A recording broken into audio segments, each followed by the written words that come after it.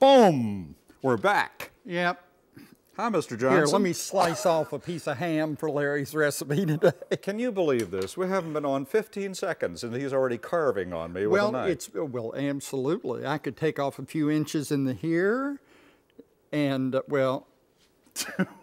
Enough already. You know, people have been sending us a lot of stuff. Oh, they have been sending us a lot of stuff. In fact, I have a gift here for you. It has your name right on it. And this lady from Pennsylvania has sent you a bunch of Christmas stuff, even though it's not Christmas anymore, but it's real pretty. Nice. All sorts of pretty-fied things. Isn't that just gorgeous? Lovely. She didn't make a bit of it herself, but she went out and bought it herself. That's sweet. Nice little thing to hang around your whatever there, and you know. We've had some people in Philadelphia, we were in Philadelphia recently, sent us a new can opener, which I have yet to master, and a jar opener. This one is really swell, because you kind of pop the vacuum seal with this and then undo it.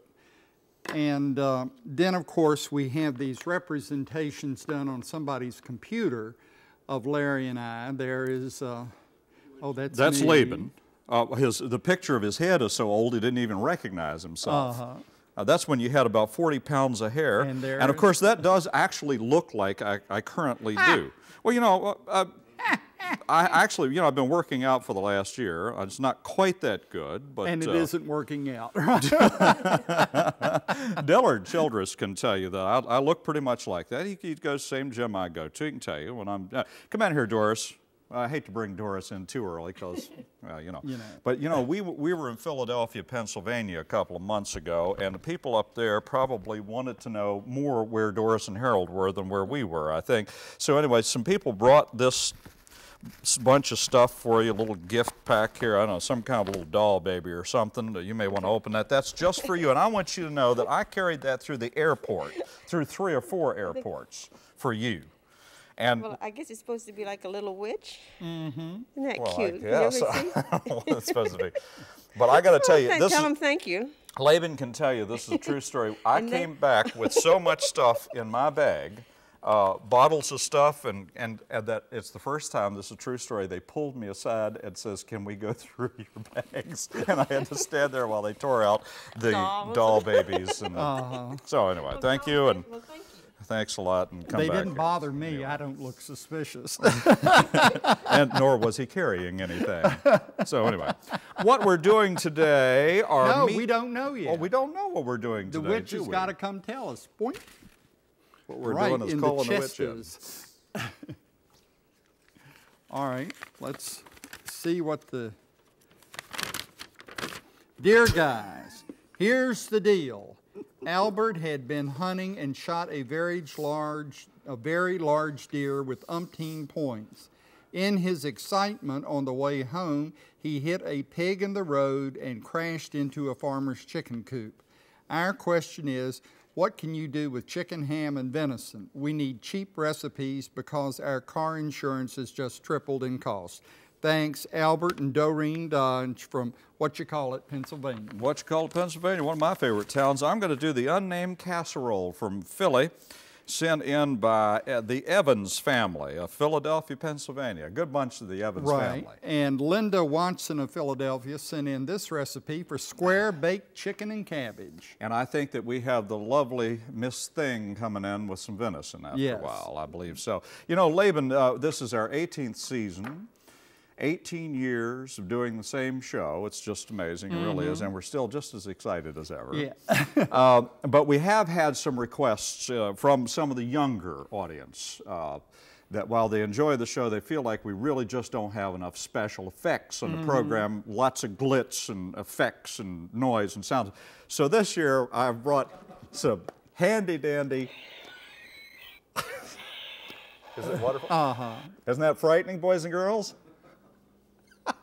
That's as good as it gets right there. Jim Hammerstrom.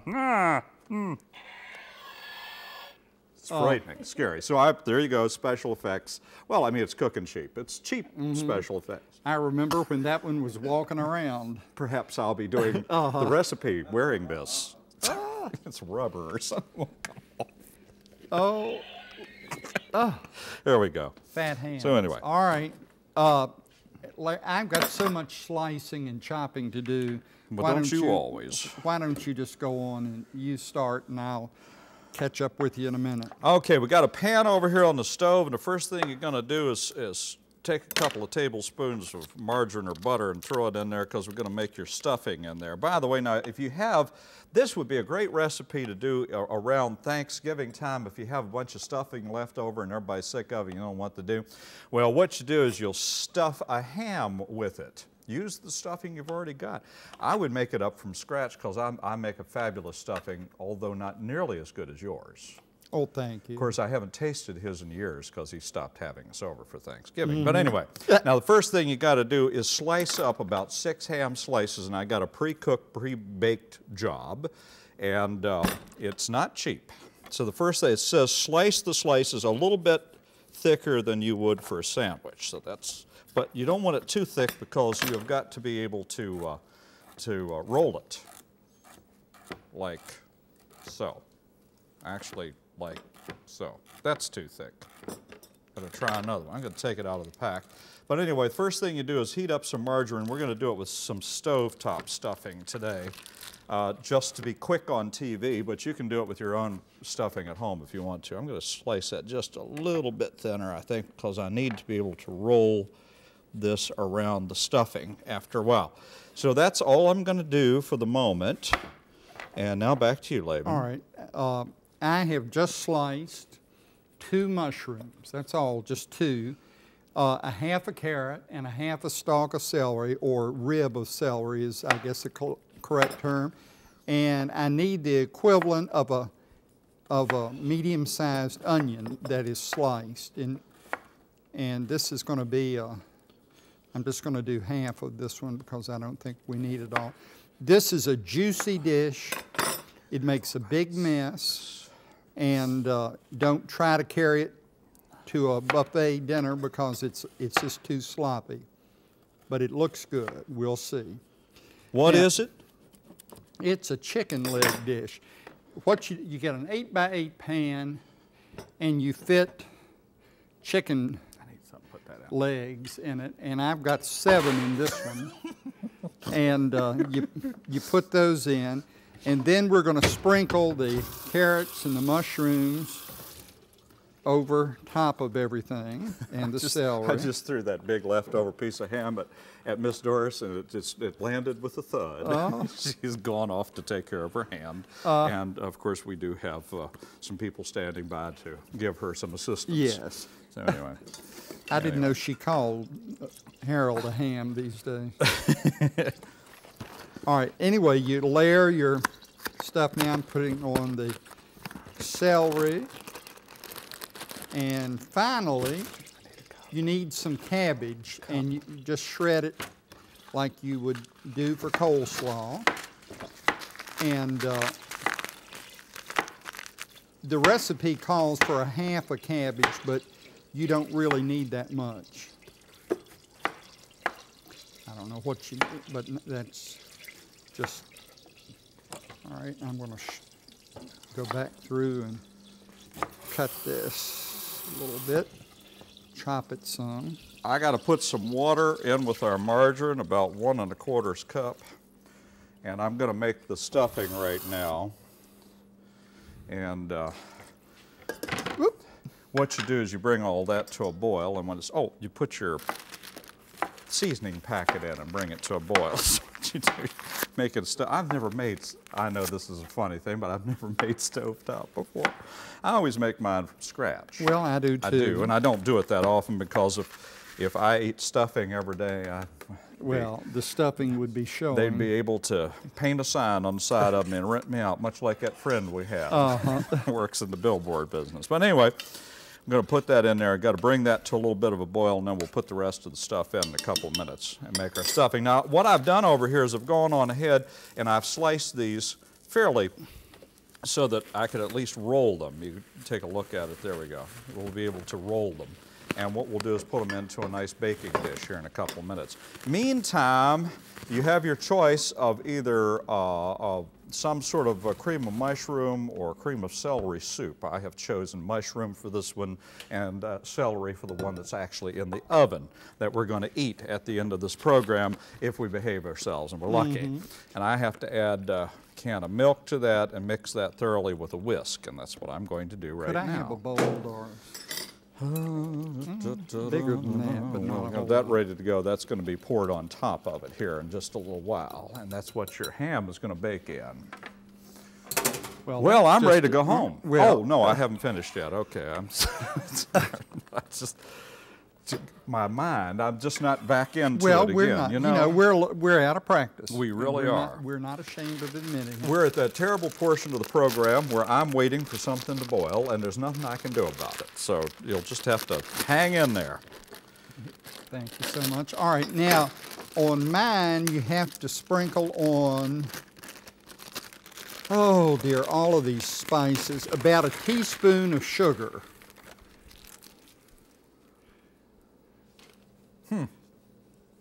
So there's a teaspoon of sugar. Why? Who knows? Well, that's the strangest thing. Well, it is a little, Is a this little, on? a little. Some hope it garlic powder. I should have had this stuff heating up a while ago. Why am I goofy doing this right now, waiting for it to do All something? right. Some cayenne pepper, some red hot pepper. Is this like the end of your recipe that you're performing here? Oh, no. Good. And now Doris and Harold will come in and sing. You know, Doris and Harold just got back from Iceland. I got a card from them today, and it says we're having a great time in Iceland, but she's here in the studio today. I can't figure this out. I don't understand. Well, when the hell I got my card from her last week, but it was still took a right good little while. It was still cold when I got my hands on it, the card was. One time, first time I ever left the country, and I was in the Austrian Alps, and I mailed my mama a postcard on the 4th of July, and she got it in the by Christmas. Is that so? Took that long, yep. Mail is very slow. Well, mail used to be a lot faster then than it is now. That's poultry seasoning I just put on. Poultry seasoning. Yep. And I think that's all that I have to be sprinkling on there. Now I've got to make a sauce. So you want to go ahead and do something while Oh, thank heavens, this stuff is boiling. Can't tell you.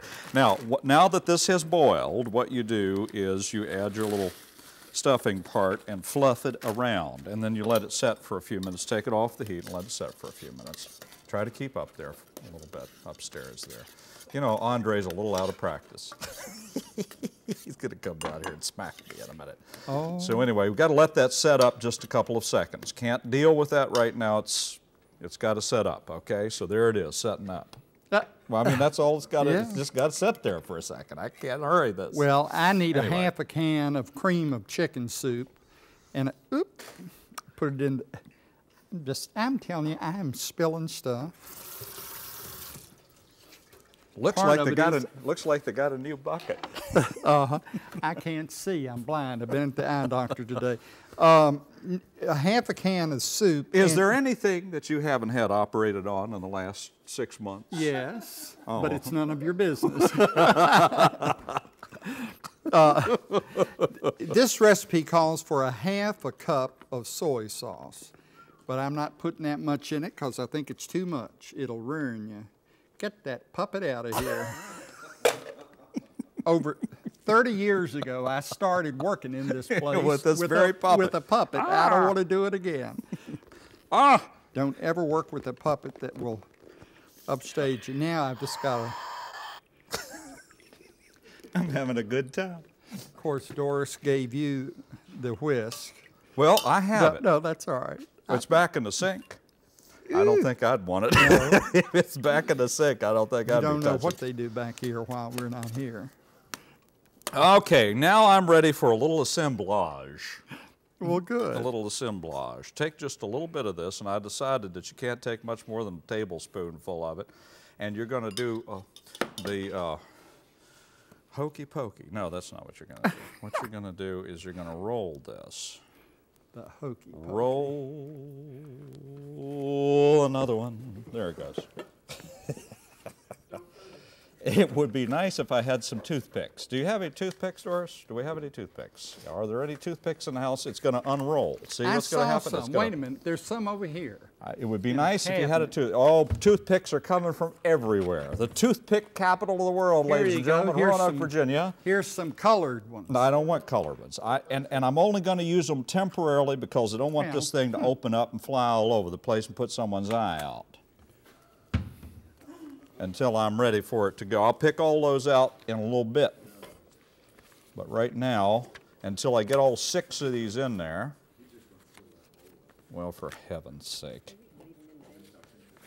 There we go. So anyway, I'm going to do that. There seems to be a lot of mumbling here in the studio. What's going on? Everybody's just amazed at how goofy all this is. Yeah, well, it is a right stupid program. Go ahead. What do you got? Well, I thought I'd read this letter that came in from J. Clark, or Chark. Well, what is it? Well, and I don't know where Jay is from. Bristol, Tennessee, says, well, there you go, right there. To Larry and Laban, it is a shame the way you two old men talk to Doris Ford on that show. You two are disgusting. You don't have the right person helping you, because if that was me, there would be no Cookin Cheap, because they would fire us all. P.S. She has feelings too, and mean people can do things that hurt. My heart goes out to her. Can't you be a little nicer to her? She is the heart of the show. She's the nudge of the show. Bring her in here. Come in here, Doris. She's the one with all of the... Well, now I just think that's a pitiful letter. Did you give that guy's name? Yes. Oh, well, why'd you do that? Now I can't say what I wanted to say.